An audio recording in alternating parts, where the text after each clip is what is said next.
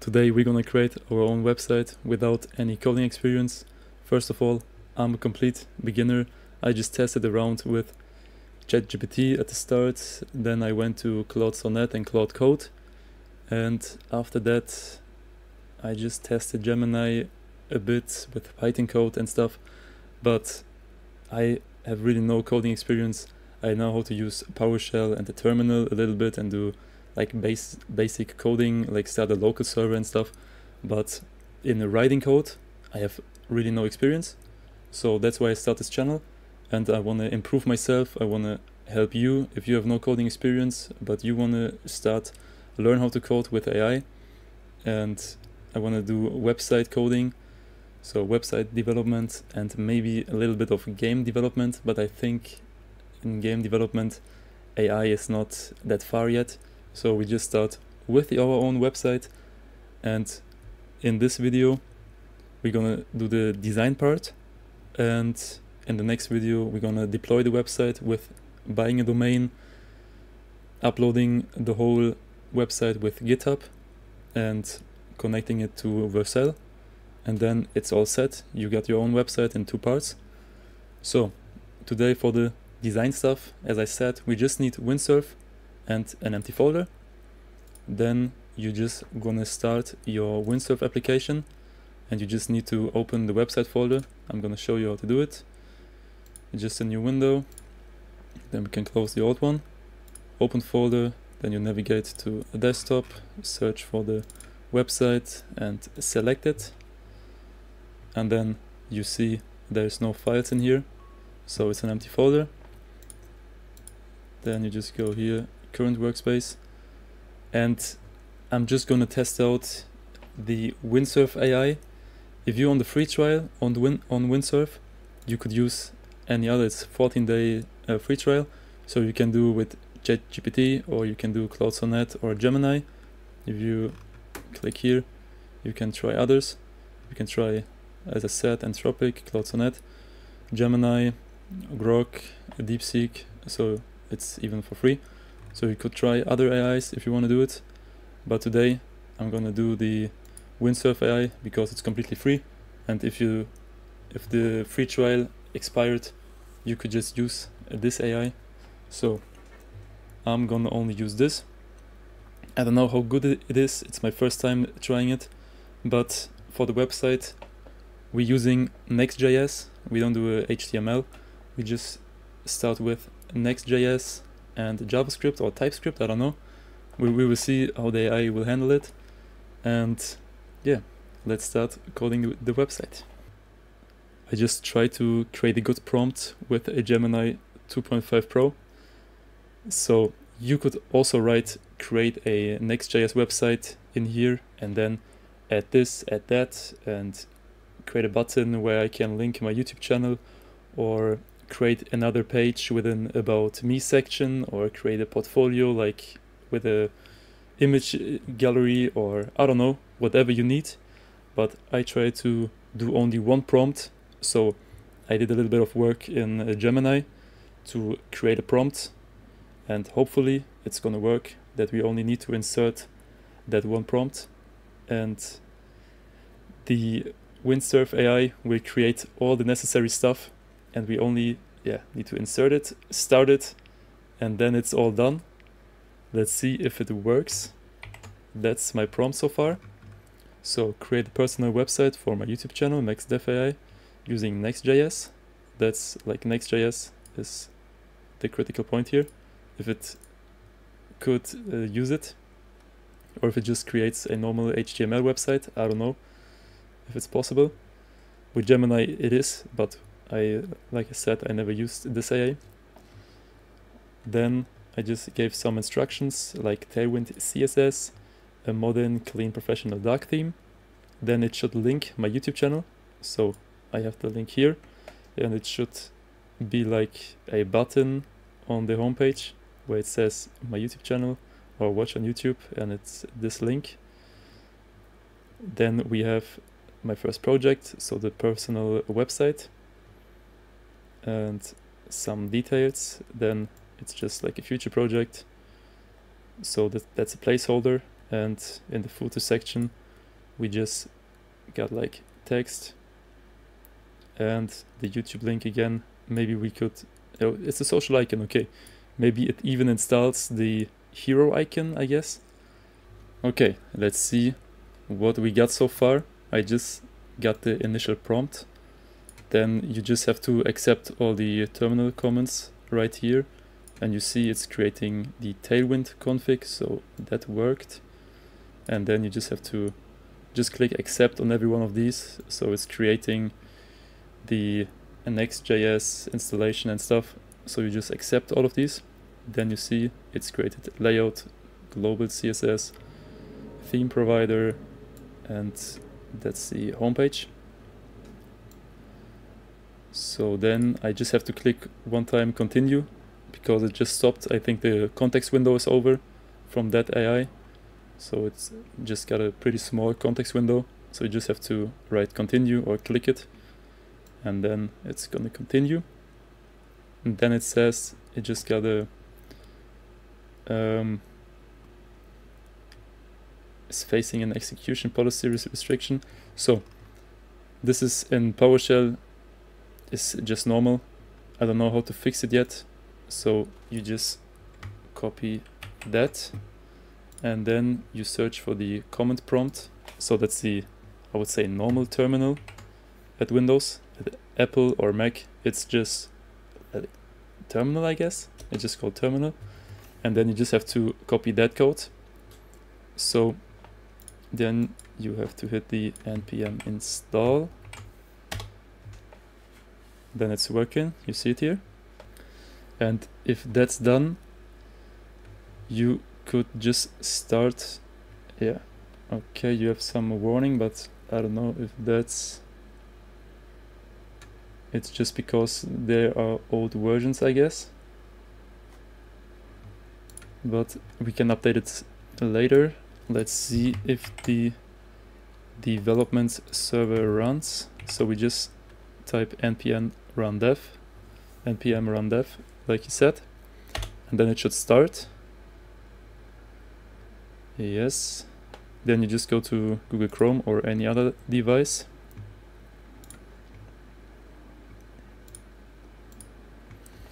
And you just type here, or you just copy it, the localhost 3000. That's like the standard value, it's 3000. You can change it to every other value. And you see some critical errors here. So, okay. You see you have a components error, and let's see how to fix that. For this, you just copy what's it saying here, or you could also copy this. It's pretty much the same. You just accept these files, and then you just say fix this error. I can't start the server. And then you just copy it and enter. Then you see it's working. You can press Ctrl and C, and then you just out again. Let's see if the Windsurf Ai could fix the error. Okay, it's done.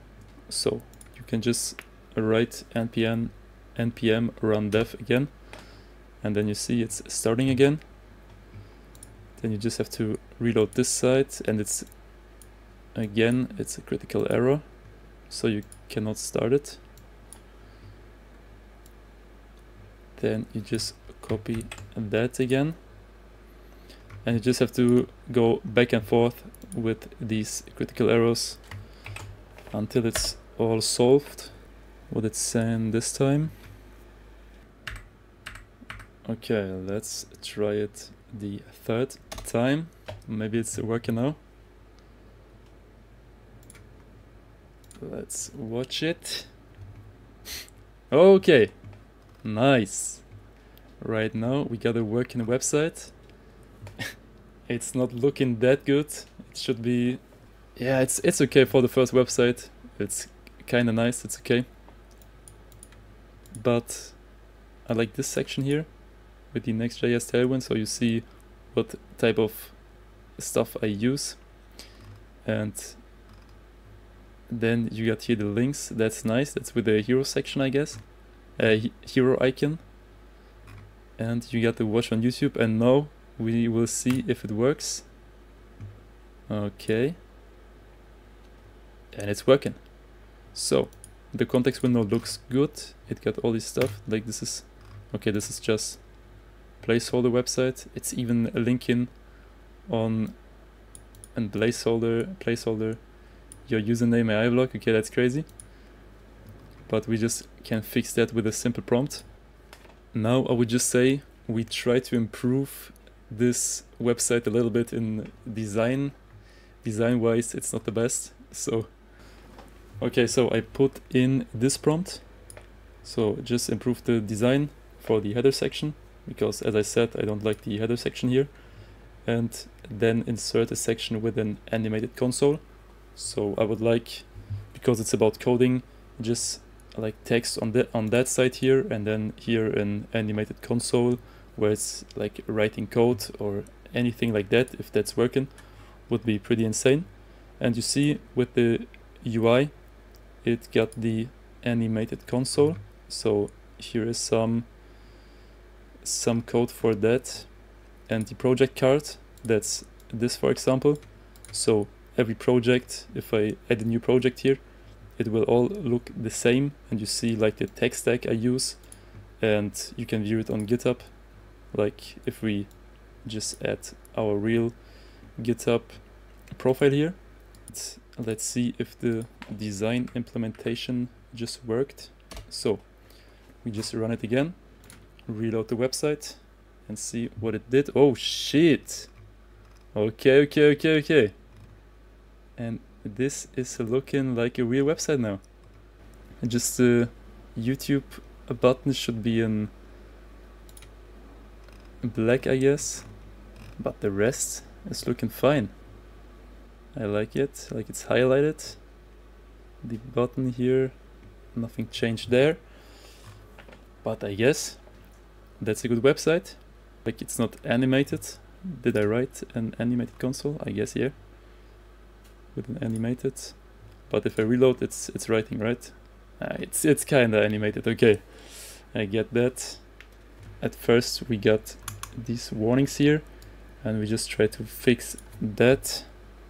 We just copy all of these and go back to Windsurf and tell it to please install new versions for, and then we just copy it.